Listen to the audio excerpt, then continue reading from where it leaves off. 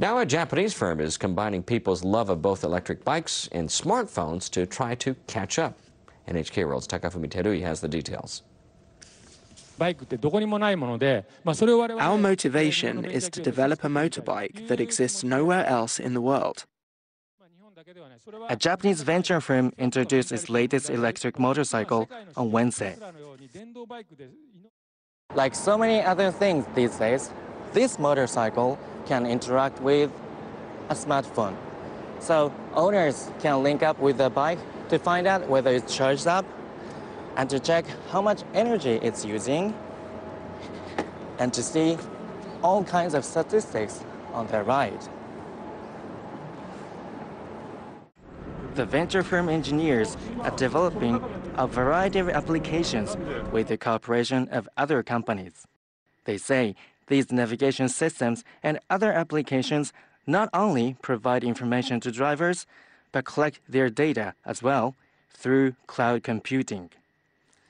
They think the data can be used for urban planning, reducing congestion, and other purposes such as targeted advertising.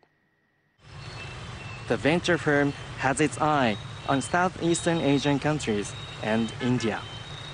The fast-growing economies there are enabling more people to buy motorbikes. The executives of the company say concerns over air pollution and rising fuel prices will help the growth of electric vehicles. Chinese bikes now dominate the market.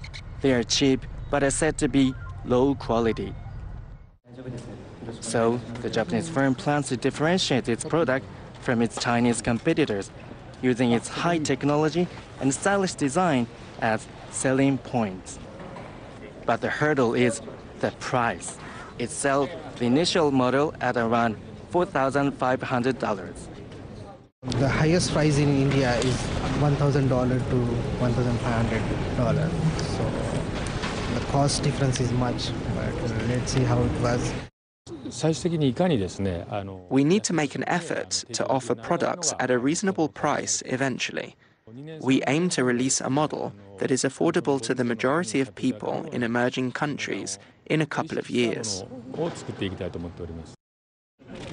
The executives expect the new model to make inroads into emerging economies.